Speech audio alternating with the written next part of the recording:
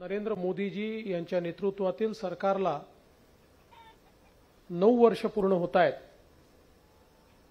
आणि एक महासंपर्क अभियान भारतीय जनता पक्षाच्या वतीने आयोजित केले आहे।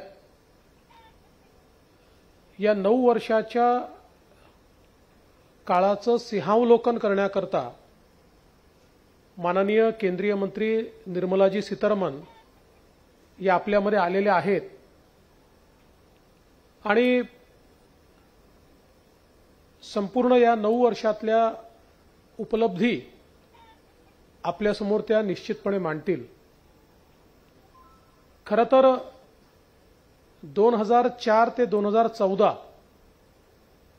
या कालावधीमध्ये आपण एक यूपीएचं सरकार बघितलं की निर्णय न घेणं हा ज्या सरकारचा सगळ्यात मोठा निर्णय होता। निर्णय लकवा अशा प्रकारची त्या सरकारची नीती होती आणि अशा प्रकारे त्या सरकारचा उल्लेख देखील केला जायचा। प्रचंड भ्रष्टाचाराने ग्रसित जेवढे मला असं वाटतं इनफेमस ऐतिहासिक स्कॅम्स हे यूपीएच्या सरकारमध्ये झाले तेवढे स्वतंत्र भारताच्या इतिहासात कधी झाले नव्हते। अशा प्रकारची अवस्था आपण बघितली आणि मग त्या पार्श्वभूमीवर माननीय मोदीजींचं सरकार आल्यानंतर मागील 9 वर्षांमध्ये अतिशय गतिमान निर्णय प्रक्रिया आपण बघितली, प्रचंड विकास आपण बघितला। कुठल्याही प्रकारे एकही डाग सरकारवर कोणी लावू शकलं नाही, कोणी बोटं उचलू शकले नाहीत। भ्रष्टाचार मुक्त व्यवस्था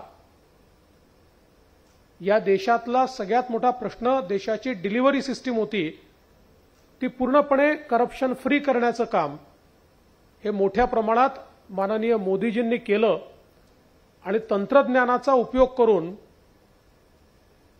गरीब कल्याणाचा अजेंडा चालवत असताना गरिबांपर्यंत त्यांचे अधिकार पहिल्यांदा या देशामध्ये पोहोचवण्याचं काम हे माननीय मोदीजींच्या नेतृत्वात झालेलं आपण बघितलं। खरं म्हणजे एकूणच या देशामध्ये विविध योजना ज्या काही मोदीजींच्या नेतृत्वात सुरू झाल्या त्याच्या बेनिफिशरीजचा जर आपण विचार केला तर महाराष्ट्रातली त्याची संख्या जर आपण बघितली, मी देशातलं बोलत नाही पण महाराष्ट्राचा जरी आपण विचार केला तरी महाराष्ट्रामध्ये कोरोनाच्या काळामध्ये जवळपास 17,79,00,000 डोजेस हे महाराष्ट्रातल्या जनतेला मोफत देण्याचं काम हे माननीय मोदीजींच्या सरकारने केलं।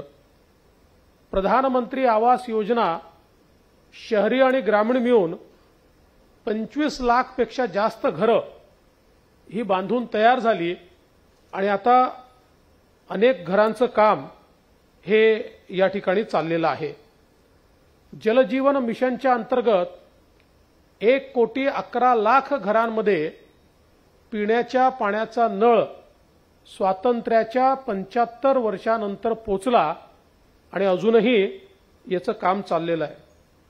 पीएम उज्ज्वला योजनेच्या अंतर्गत जवळपास 38,90,000 या ठिकाणी बेनिफिशरीजला त्या अंतर्गत फायदा झाला आणि आयुष्यमान भारत योजनेच्या अंतर्गत 71 लाख गरीब लोकांना 5 लाखापर्यंतचा मोफत उपचार हा त्या ठिकाणी देणं सुरू झालं।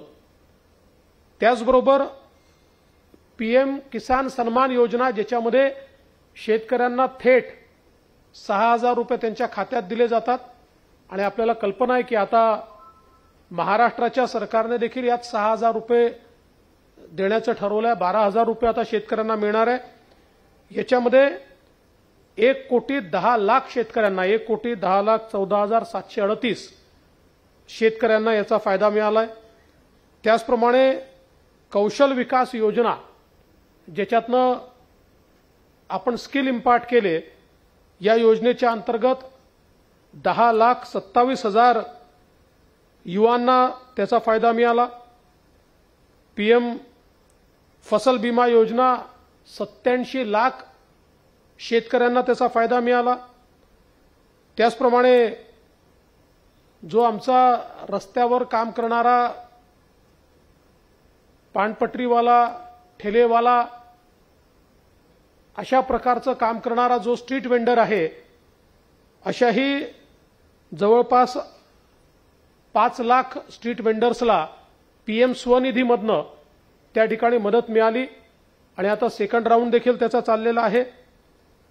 मुद्रा योजनेतनं 41,50,000 41,58,000 उद्योजकांना मुद्रा योजनेचा लाभ झाला आणि ते आपल्या पायावर उभे राहिले। मला असं वाटतं की हा एक आकडा सांगतो, जे लोक रोजगार स्वयंरोजगाराच्या बद्दल बोलतात, एकट्या महाराष्ट्रामध्ये 41 लाख लोकांना मुद्रा योजनेचा फायदा या ठिकाणी झालाय। अटल पेन्शन योजना जवळपास 40 लाख लोकांना याचा फायदा झालाय। सुकन्या समृद्धी योजना 23 लाख मुलींच्या जन्मानंतर त्याचा त्या कुटुंबांना फायदा झालाय। पीएम मातृवंदना योजनेमध्ये 32 लाख मातांना याचा फायदा झालाय। यादी खूप मोठी आहे। आपल्याला माहिती आहे की मोठ्या प्रमाणात जवळजवळ महाराष्ट्रातल्या 4 कोटी कुटुंबांना मोफत अन्न हे गेली 2 वर्ष माननीय मोदीजींनी त्या ठिकाणी उपलब्ध करून दिलाय आणि म्हणून एकूणच गरीब कल्याणाचा अजेंडा राबवत असताना महाराष्ट्रामध्ये आज केंद्र सरकारच्या मदतीनं चालू असलेली इन्फ्रास्ट्रक्चरची जी कामं आहेत, या कामांचे जर आपण एकूण टोटल बघितली 4 लाख कोटीपेक्षा जास्त किमतीची इन्फ्रास्ट्रक्चरची कामं ही एकट्या महाराष्ट्रामध्ये केंद्र सरकारच्या मदतीने चालली आहे। आणि आपण जर याचा हिशोब लावला तर कदाचित 20 वर्षात जी आधी कामं होऊ शकली नाही ती गेल्या 9 वर्षामध्ये आपण या महाराष्ट्रामध्ये केलेली आहेत केंद्र सरकारच्या माध्यमातून। आणि म्हणून मला असं वाटतं की एकीकडे विकास आणि दुसरीकडे सामान्य माणसाचं कल्याण करणारा अशा प्रकारचं हे सरकार या ठिकाणी राहिलं आहे। खरं तर सांगण्यासारख्या गोष्टी खूप आहेत, पण निर्मलाजी या ठिकाणी आलेले आहेत आणि निर्मलाजींमध्ये आणि आपल्यामध्ये अधिक वेळ घेण्याची माझी इच्छा नाही, पण माननीय मोदीजींचे मी आभार देखील मानतो आणि मोदी सरकारचं अभिनंदन देखील करतो की खऱ्या अर्थानं नवा भारत घडताना आम्ही पाहतोय। 2014 पूर्वीचा भारत आणि 2023चा भारत याच्यातला जो काही एक प्रचंड मोठा फरक आहे तो महाराष्ट्रामध्ये देखील आपण अनुभवतोय, देशामध्ये आपण अनुभवतोय। आणि मला विश्वास आहे की मोदीजींच्या नेतृत्वात जो भारताने एक विकसित भारताचा संकल्प केलाय तो निश्चितपणे पूर्ण होईल आणि या त्यांच्या संकल्पामध्ये निश्चितपणे माननीय मोदीजींसोबत महाराष्ट्र हा पूर्ण ताकदीने उभा राहील अशा प्रकारचा विश्वास देखील मी व्यक्त करतो आणि पुन्हा एकदा आपल्या सर्वांचं स्वागत करतो, आपले आभार मानतो। धन्यवाद। आपण बघतोय की मोदींच्या कारकिर्दीला 9 वर्ष पूर्ण झाली। या निमित्ताने केंद्राच्या माध्यमातून वेगवेगळ्या राज्यांमध्ये केंद्रीय मंत्री पत्रकार परिषद घेतात, याबद्दलची माहिती पोहोचवण्याचं ते काम करतात।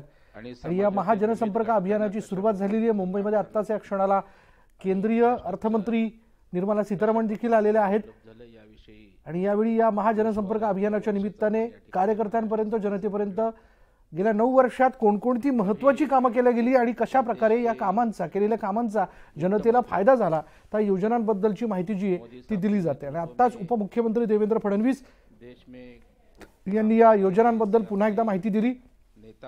यामध्ये अटल पेन्शन योजना असेल किंवा मग इतरही वेगवेगळ्या योजना असतील याबद्दलचा त्यांनी पुनरुच्चार केला आणि किती लोकांना, किती लाख लोकांना याचा फायदा झाला याविषयीचा डेटा म्हणूयात किंवा त्याबद्दलची आकडेवारी जी आहे ती त्यांनी मांडलेली आहे। हमारे सबके आदरणीय निर्मला जी यहाँ पावर पॉइंट प्रेजेंटेशन करेंगे मार्गदर्शन करेंगे और उसके बाद में पत्रकारों से संवाद होगा। मैं विनंती करता हूं हमारी देश की finance minister Nirmala ji Sitharaman madam.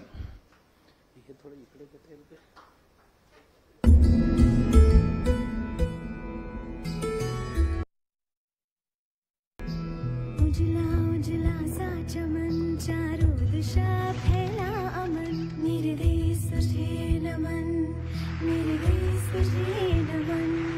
9 साल मुझे हर बार तेरे आगे झुकने का मन हुआ, जब झुका मैं तेरे आगे तेरा होने का मुझे गर्व हुआ। दुनिया को राह दिखाता तू ही तो मेरा प्यारा है, इसीलिए तेरे आगे बार बार दिल हारा है। मेरे देश तुझे नमन, मेरे देश तुझे नमन।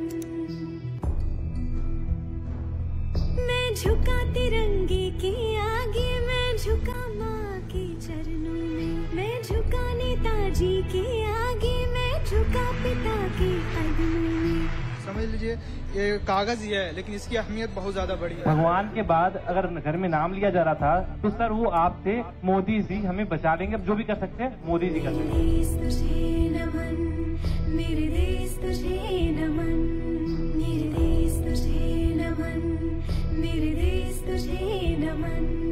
मेरा देश ही ऐसा इकलौता जिसने दुनिया को दंग किया, मेरा देश है दुनिया का हीरा जो दुनिया के है संग खड़ा। 250 साल तक जो हम पर राज करके गए उनको पीछे छोड़ करके दुनिया की इकोनॉमी में आगे निकल। मेरे देश तुझे नमन, मेरे देश तुझे नमन। छोटे बड़ों का भेद नहीं, 9 साल का भारत है, अमृत काल के द्वार खड़ी 23 की नई इमारत है। मेरे देश तुझे नमन, मेरे देश तुझे नमन, मेरे देश तुझे नमन, मेरे देश तुझे नमन।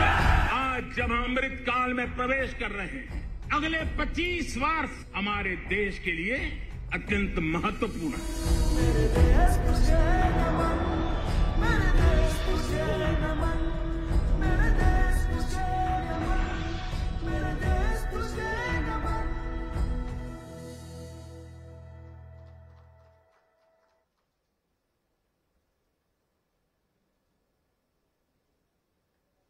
सबको नमस्कार।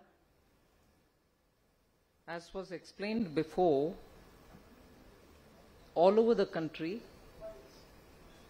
marking the 9-year completion of Prime Minister Modi and the team, there are press conferences, interaction with media, and also discussion on what actually has happened in the 9 years. So, as a part of that, I'm here today in the financial capital of India, having an opportunity in the presence of top leadership of Maharashtra of BJP to interact with you, the media personnel. Thank you very much for coming here.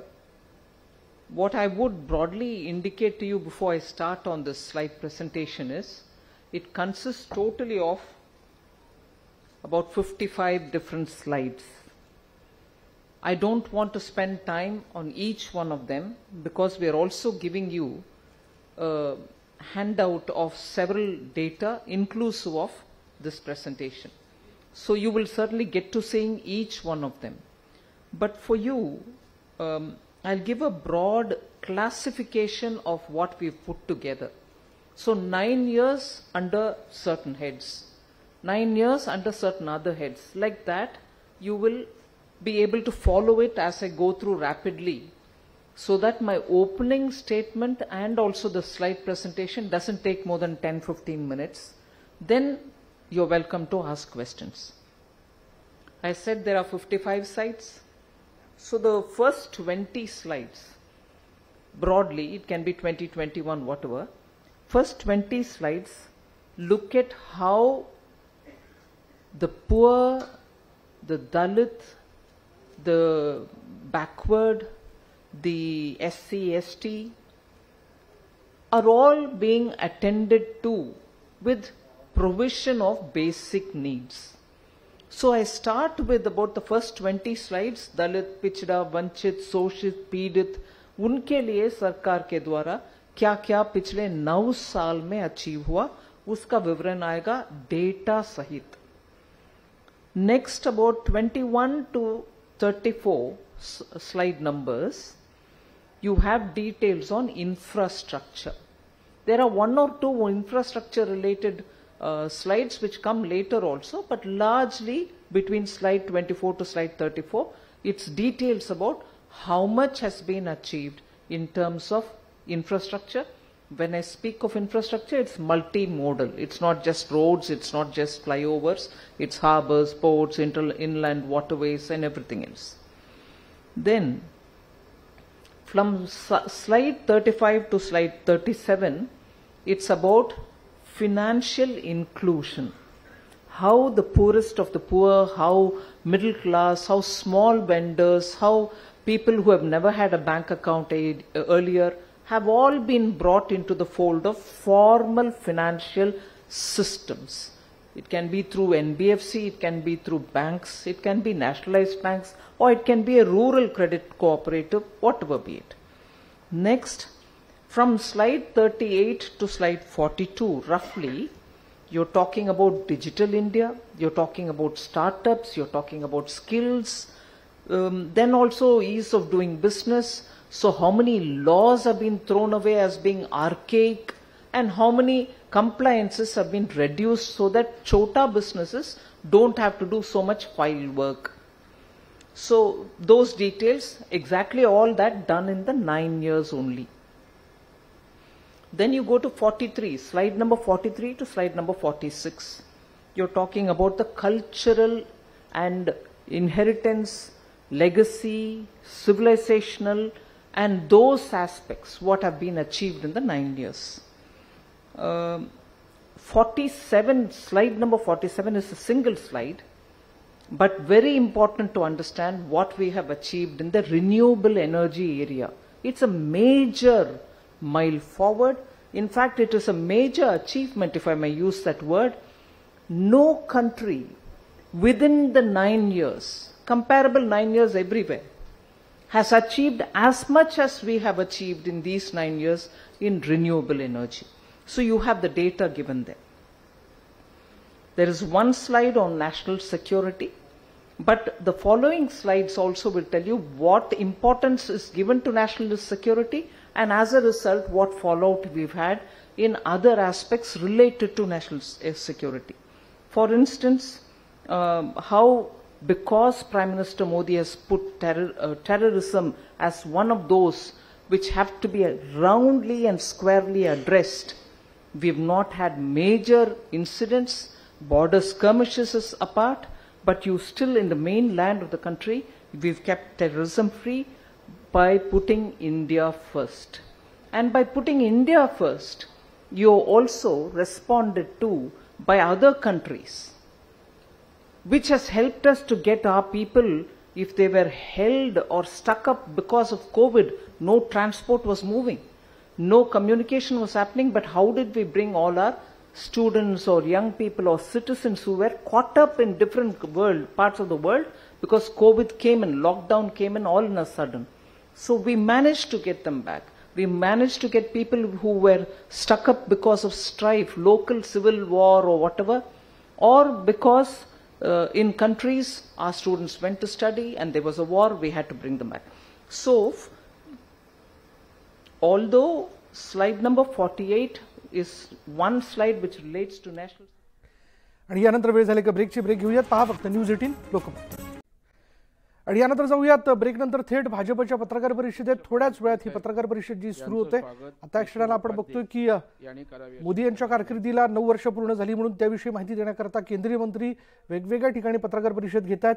आणि देशाच्या अर्थमंत्री निर्मला सीतारामन या ठिकाणी आलेल्या आहेत, मुंबईमध्ये आलेल्या आहेत. त्यांचं स्वागत करण्यात आलंय आणि थोड्याच वेळात त्यांच्याबरोबर इतरही भाजपचे पदाधिकारी इथे उपस्थित असल्याचं आपण बघतोय.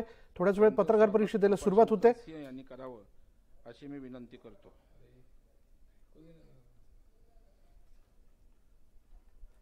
राष्ट्रीय प्रवक्ते सय्यद जाफर यांचं स्वागत मिहीर कोटेचे आमदार यांनी करावं अशी मी विनंती करतो.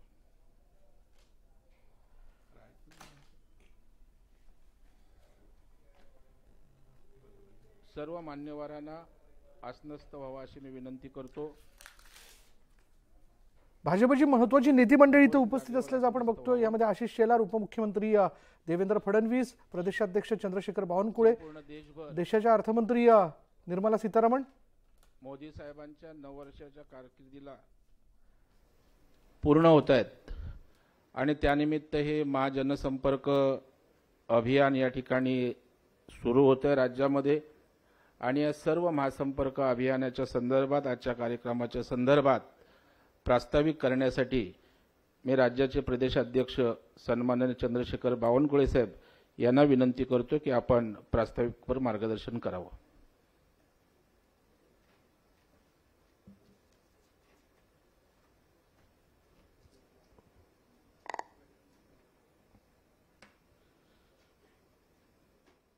आजच्या या पत्रकार परिषदेला आणि पत्रकार संवाद परिषदेला उपस्थित आपल्या देशाच्या यशस्वी वित्तमंत्री आणि भारतीय जनता पक्षाच्या आमच्या नेत्या माननीय नामदार निर्मला सीतारामनजी, महाराष्ट्राला क्रमांक 1 वर नेण्याचा संकल्प ज्यांनी केला आहे असे आमचे नेते, महाराष्ट्राचे लोकनेते माननीय उपमुख्यमंत्री देवेंद्र फडणवीसजी,